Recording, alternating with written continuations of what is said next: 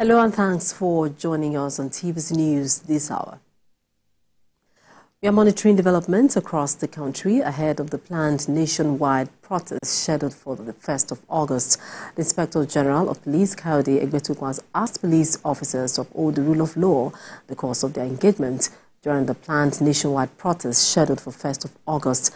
IGP Egbetokun was speaking at the force headquarters in Abuja when he met with tactical and operation commanders in their mode of operation during the protest. Celestina area has the details.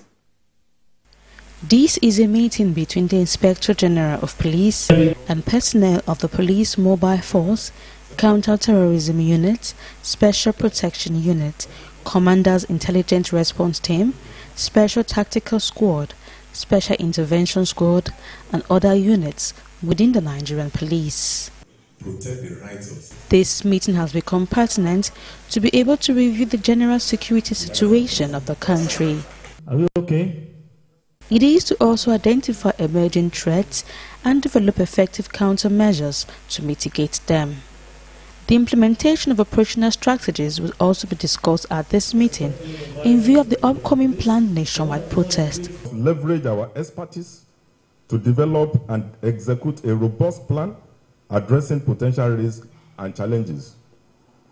We must be vigilant and be prepared to prevent chaos.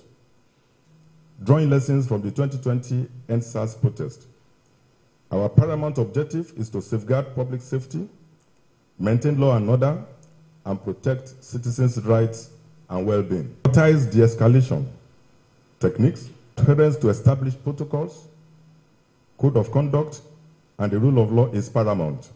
The Inspector General of Police had told leaders of the planned protest to provide details of the schedule of the protest to the Commissioner of Police in their various states. 2 letters of notification to the police to have a protest has been received by 1 or 2 commissioners of police. The law is clear in the provisions of Section 40 of the Constitution, which deals on freedom of assembly. The message of the IGP to tactical commanders and operation commanders is that when they encounter challenges during the course of the protest, force should be their last resort. Celestina Area, TVC News, Abuja. In Rivers State, the police says it has withdrawn some personnel from their duty posts in preparation for the planned nationwide protest. Commissioner of Police Olatunji Disu gave update on the security deployment while briefing journalists in Port Harcourt. He explained that the command has secured the commitments of several interest groups to ensure that there is no breakdown of law and order in any parts of the state. We don't want it to be the situation of we versus them. We are all in this together. We have been having wonderful partnership with a lot of people, a lot of groups in this state. So we don't expect it to be different now. The officers have been told what to do. We have withdrawn our men from essential duties. We have talked to them. They have been trained again and again. We are ready to hold any situation that brings itself to us.